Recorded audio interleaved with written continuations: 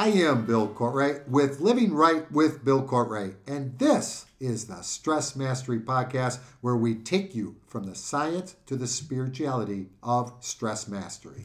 Hello, and welcome to another episode of the Stress Mastery Podcast. I am Bill Courtright, and I am here with the Super Millennial, David Barreto. Happy Health Huddles, David. Happy Health Huddles. I'm turning off. So this week our topic is fear. And for today's Health Huddles, we are going to be continuing our series on the true cause of weight gain and obesity with part 2, insulin resistance. So over the last 5 or 6 episodes of Health Huddles, we have dispelled several myths of the cause of obesity and weight gain. It is proven that weight gain and obesity is not caused by eating too much fat. It is proven that weight gain and obesity is not caused by the lack of exercise. It has also been proven that the cure to weight gain is not eating less, another myth held by health and wellness professionals that believe the calories in, calories out theory. Now, to explore the true cause of weight gain and obesity, there must be a cause and effect, which means if we address the cause, it must change the effect. So this week, let's look at the cause, and next week, we'll take a look at the real evidence of the popular diets that people are using. But for this week, let's talk about insulin resistance. Insulin resistance is an impaired response of the body to insulin. This means that the body is not responding to the insulin hormone. The main areas that respond to insulin, they are the muscles, the brain, and the liver. This means when we become resistant, the body no longer allows insulin to enter. It closes and locks the door, keeping insulin in the bloodstream and causing metabolic chaos, which results in more insulin being pumped into the bloodstream, which causes inflammation, and this causes cortisol to release, and we have a mess that shuts down our wellness communication in the body. That was a lot. Got all that though? Snowball effect. Yes. And all of this creates more and more fat storage, which causes the body to become catabolic. The catabolic state, because of the increased insulin response, is breaking down the biomarker of health, the key biomarker of health, which is muscle. And this leads to the domino effect that we've talked about in the past. The biomarker breakdown muscle is breaking down the body, and the body's not repairing. So as muscle comes down, the strength in the body comes down. You have joint issues. The BMR comes down. Your body gets tired and doesn't burn calories. Fat increases. Now, the elevated insulin response is causing a disrupted stress response, which is causing the biomarker breakdown, which is causing weight gain and obesity. Plus, the whole chaotic scene taking place in the body is causing disease. With the disrupted insulin response, we have a disrupted stress response, and this leads to the breakdown again of the biomarkers. As the first 4 biomarkers are broken and fallen, that leads you to the breakdown of the 5th biomarker, a decrease in aerobic capacity. When this happens, we have decreased energy and decreased concentration and memory. And when this happens, our brain is not functioning at a high level. This increases biomarker number 6's blood pressure because you're stuck in a red zone, which increases biomarker number 7, blood sugar, which creates a type 2 diabetic, which increases the 8th biomarker, cholesterol, which creates heart disease, and the 9th biomarker, bone density falls, and number 10, we have issues with temperature regulation. The body that's why a lot of people can be very cold, because you ever notice when you went on a diet, you were cold all the time? And what happened? You would start, because the body is trying to conserve energy by lowering the BMR, and one of the ways it does that is to make the temperature lower, so your body's not burning calories. So the disrupted insulin response, which leads to the disrupted stress response, which leads to the biomarker breakdown, which leads to weight gain and obesity, also leads to disease. The cause insulin. The effect, if we get insulin managed, we treat weight gain and obesity. The cause of obesity is insulin. The effect of too much insulin is weight gain. So that's the cause and effect of weight gain. Any questions? No, when you break it down like that, it feels like, oh wow, that's self-explanatory. Because it's time. There's a huge factor in understanding all of this. When insulin becomes managed, we then manage that stress response, which means we connect all the wellness hormones, which means our body is now anabolic. And this means the body is repairing, which means the biomarkers are now in repair. And so as you control insulin, muscle increases, strength increases, the BMR comes up. Now what's happening is your metabolism is working faster and fat comes down and you're all giddy and excited to look in the mirror. We now have the effect of managing insulin. We lose weight and reverse obesity, okay? But wait, there is more. I had to in my old infomercial days. Number 5, the aerobic capacity. With the change in the muscle to fat ratio, the aerobic capacity increases. And now what happens? We have increased focus. We have better memory. Our brain is functioning better and we have increased energy. And then number 6, a decrease in blood pressure. We are no longer anxious. The anxiety leaves. Number 7, a decrease in blood sugar. We reverse diabetes. We reverse metabolic syndrome. We reverse the sugar issues.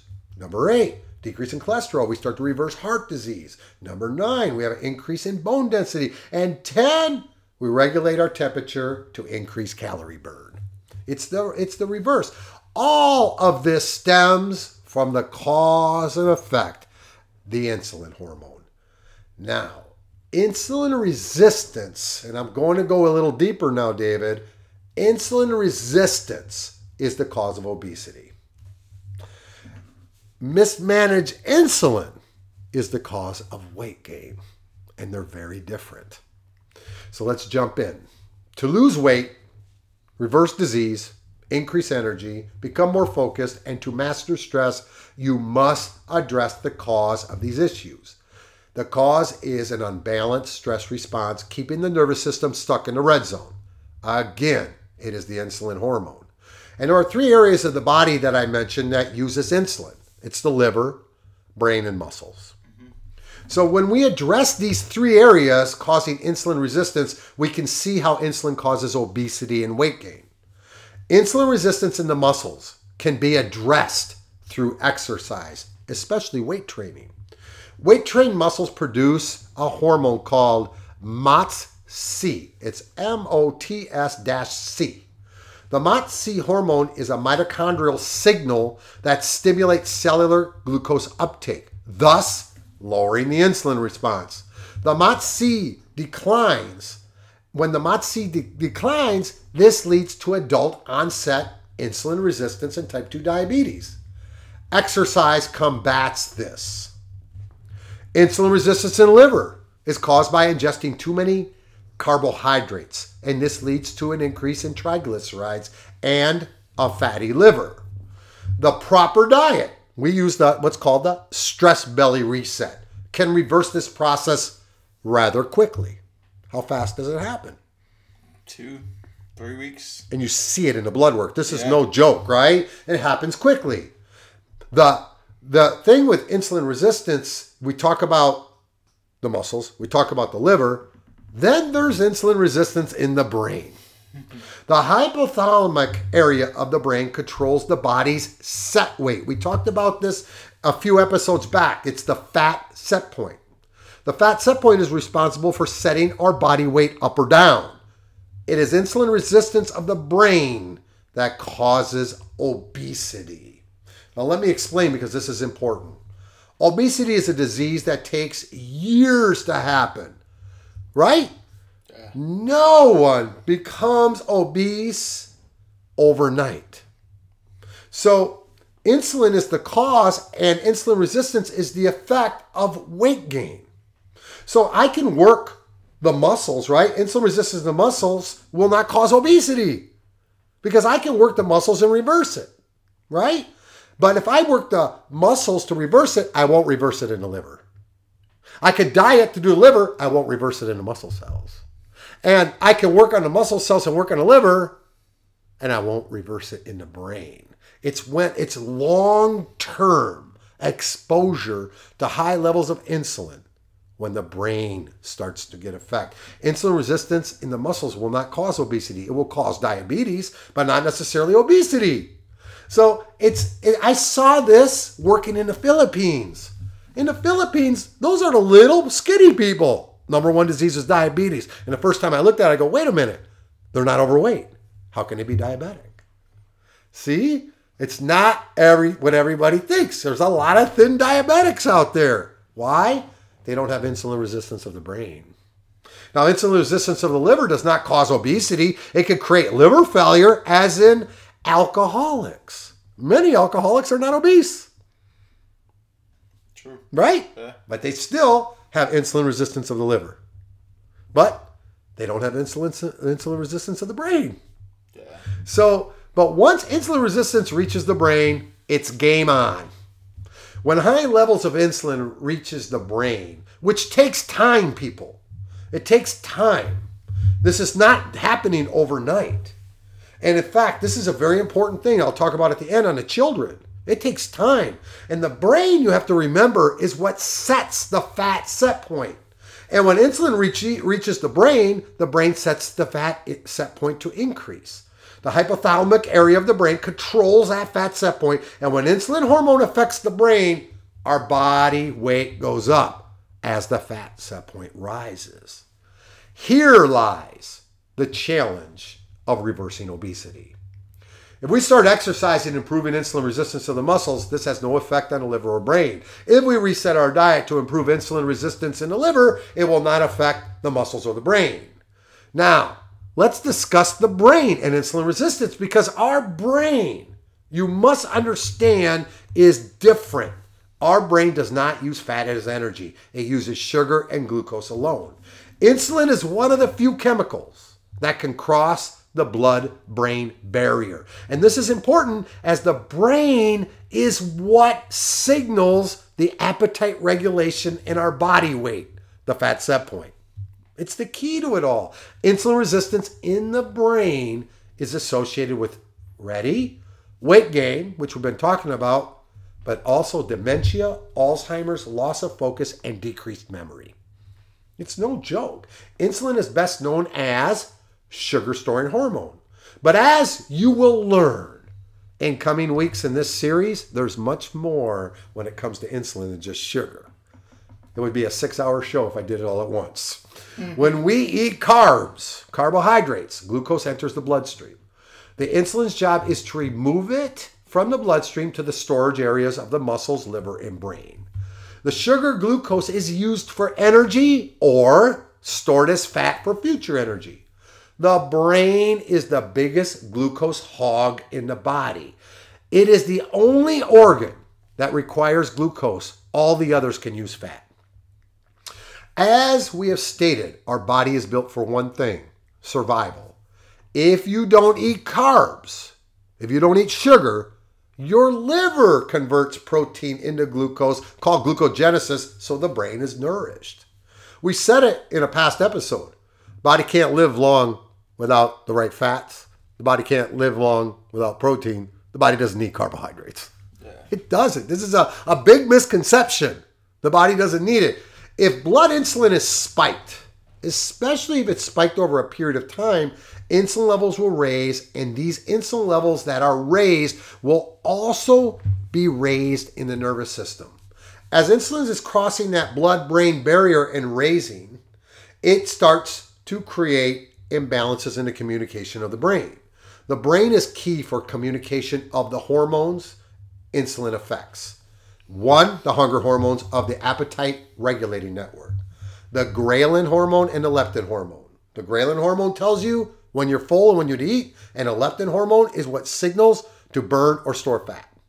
It comes from the brain. Also, insulin affects memory formation, cognitive function. It is the rise of obesity in children that may be the answer why there's such an increase in ADD and ADHD. It's insulin. When the brain is bombarded by insulin, major problems occur. Diabetes, obesity, metabolic disorders, and neurodegenerative diseases like Parkinson's and Alzheimer's disease. The brain's job is to signal, and insulin is the prompter of that signal from the brain that reduces hunger and increases the metabolic rate. This is the process that controls what we call the HPA axis and the appetite regulating network. They're both controlled from signals from the brain. When the brain develops insulin resistance, it cannot receive communication to eat or to stop eating, to burn fat or to store fat. Insulin resistance of the brain decreases the basal metabolic rate. We had a whole show on the BMR. We talked about that in depth a few episodes ago, back on the episode on the myth of calories in, calories out. The brain decreases thermogenesis, thus lowering the BMR while it increased the fat set point. There's a lot going on, right? So insulin resistance in the body changes levels of insulin in the brain, and eventually the brain becomes insulin resistant. And what do we have? Obesity. I want you guys to understand that does not happen overnight. So we'll think about it though. When we're working with obese patients, it takes years to resist. The brain is the last area that becomes resistant. And so you'll gain weight. But when you go over a certain weight, that's when things start to change. And the thing is, you have to understand diet is not going to fix that. You're going to have to reset the body. And a lot of times I've had patients taking them, they didn't see results on the scale for 3-4 months. And all of a sudden, boom, it started to drop. You have to stay diligent because it takes time to reset that, because it took years to set that in motion. It's important, but understand that diseases like Alzheimer's, and I want to get into this brain a little bit because it's important. Do you know that they're starting to refer Alzheimer's disease as type 3 diabetes? I did not know That's that they're doing. Insulin is important. It's so important for brain function. It's important for forming memories. It's becoming more evident that neurological diseases are being linked to insulin resistance. And so that's why they're calling it type 3 diabetes. So what causes insulin resistance? The answer? Insulin. And I know it's like if we are overexposed to anything, our body becomes resistant. The more of a substance the body receives, the less it responds. So if you use cocaine to get high, over time your body will become resistant to the effects of cocaine. What do you have to do? I would hopefully stop. No, you want the effects. You have to. Good one there, Dave. Good one, Super Millennial. Yes. You will need higher amounts to get the same high that you got. This is what creates the addiction. But the higher amounts of the drug will actually make you more resistant. So you need more to get the effect, and the more you take makes you more resistant. So this happens with antibiotics. Yeah, that's the one I was going to say. So antibiotics, people don't understand. When a doctor doesn't want to give you antibiotics, you should never use antibiotics unless you have to. Why? Because antibiotics will fight. But what will happen is you'll become resistant to antibiotics if you use them. Caffeine. Caffeine's another one. What happens is the body becomes resistant. You need more caffeine. Do you ever stop using caffeine for a couple of weeks and go back to it? It's a high like I love forever. You know? Because it's the process that makes, it's the same process that makes the flu vaccine work. By giving you flu, you become resistant to the virus that causes the flu. So insulin resistance operates in the same manner as all the other resistances. So insulin causes insulin resistance. The more insulin, the more resistance. There was actually a study that was done to measure the effect of elevated insulin. And this is very important. Patients that were in the study undertook an intensive insulin treatment. The test group went from taking no insulin to taking 100 units per day. Now, during the study, their blood sugar, and I believe the study was over 6 months, their blood sugars were controlled to perfect, optimal levels. In other words, the blood sugar was absolutely exactly where it needed to be, right? But the results were not, the results that were not expected was the patient's sugars got better, but their diabetes got worse. The more insulin they took to keep the sugar perfect, the more insulin resistant they became. The insulin resistance threw them into the metabolic chaos that I talked about earlier by disrupting the HPA axis in the brain, which disrupted the appetite regulating network. And these patients gained an average of 19 pounds, even though their calorie intake was reduced by 300 calories per day.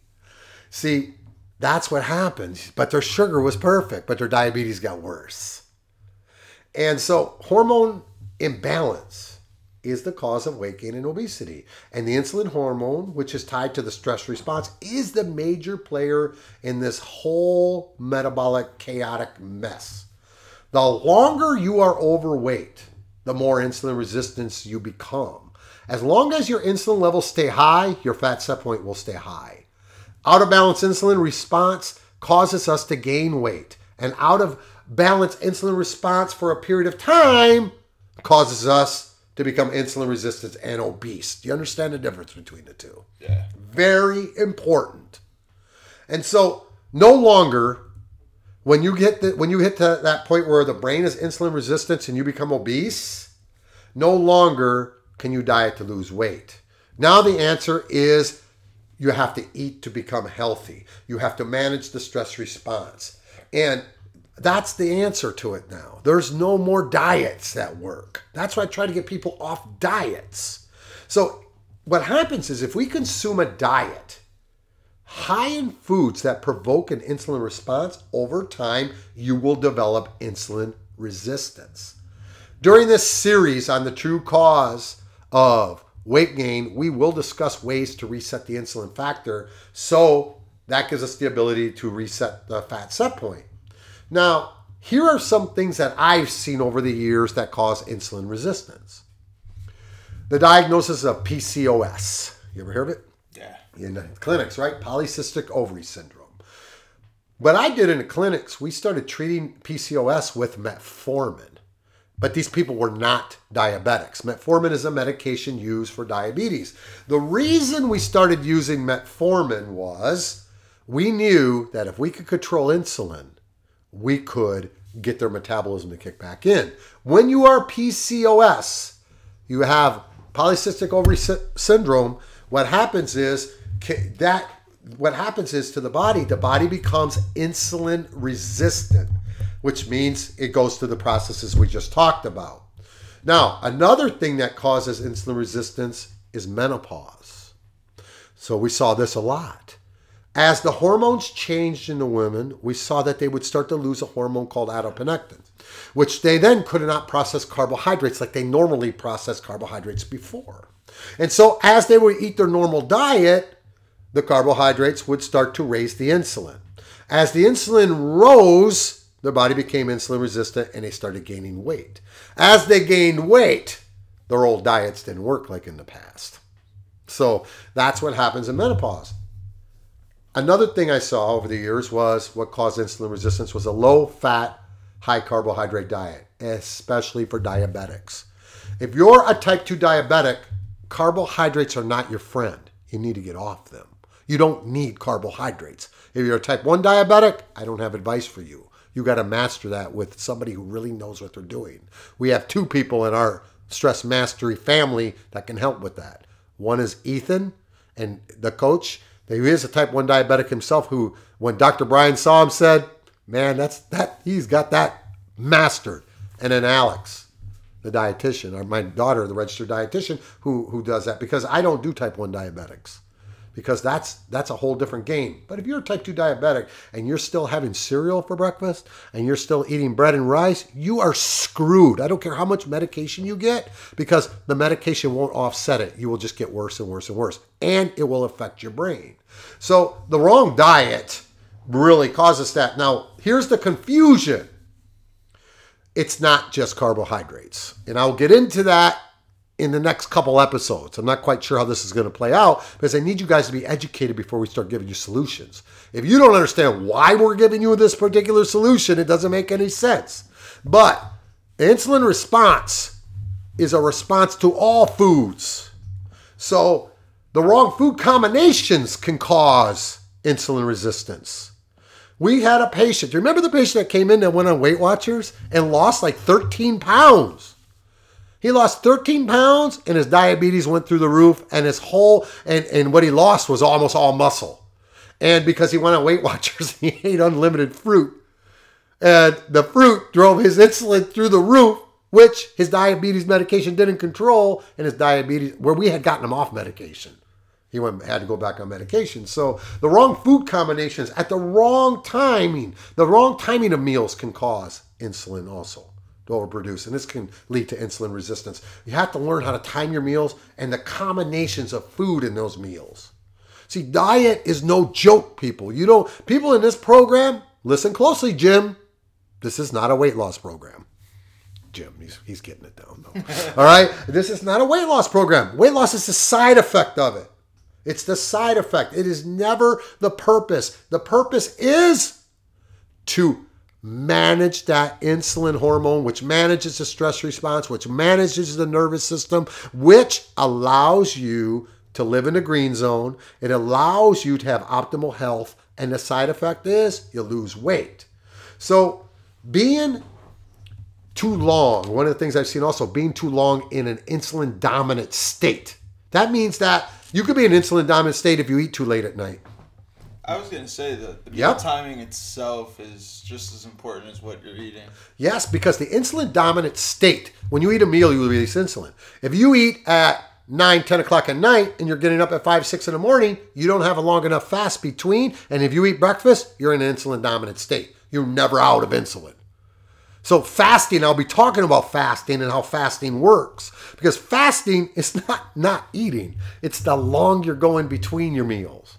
That's why some people that really have insulin resistance will use intermittent fasting to reset it. And then we find out that you can't use that as a regular diet because it will recreate insulin issues. So it's always down to that. So I would like to have a final note, and I'll close this out, Dave. It's on our children. People. Insulin resistance causes obesity. Insulin causes weight gain. Our children might be a little overweight today, but if you keep giving them the foods that are causing them to be insulin dominant, did I say dominant? Dominant. Sorry, Claire. Dominant. I was going to say that. Dominant. And your child might be a little overweight, but if you keep giving them the same foods that are causing them to be overweight, which are the foods that are causing insulin to spike, they will become insulin resistant and obese. It's very, very, very important that we begin to educate ourselves now on this. Sorry for the heavy science, David, but it has to go before we can give answers. Yeah, I think the last part for what you just said touched home, and especially like kind of like on a personal basis, because my mom has always been good, as growing up, where portion control, and we were always playing outside and stuff like that. So when I would have these cookies or something like that, I never overate, ever. But there was no science to this back then. So what they're teaching you, portion control, calories in, calories out, yep.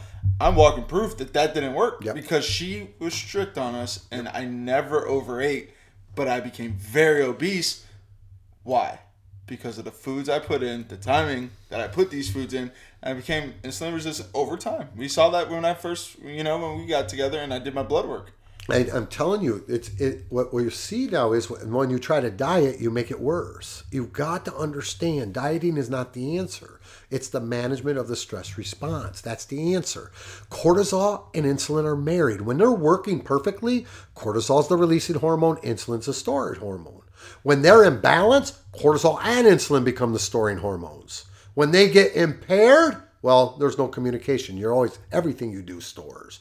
So when you look at those TV shows with those poor people weighing 600 pounds, the key to fixing them is getting insulin under control. That's when gastric bypass is the answer, because it has to get insulin under control because they can't eat. Although I've seen them gain back hundreds of pounds too doing that.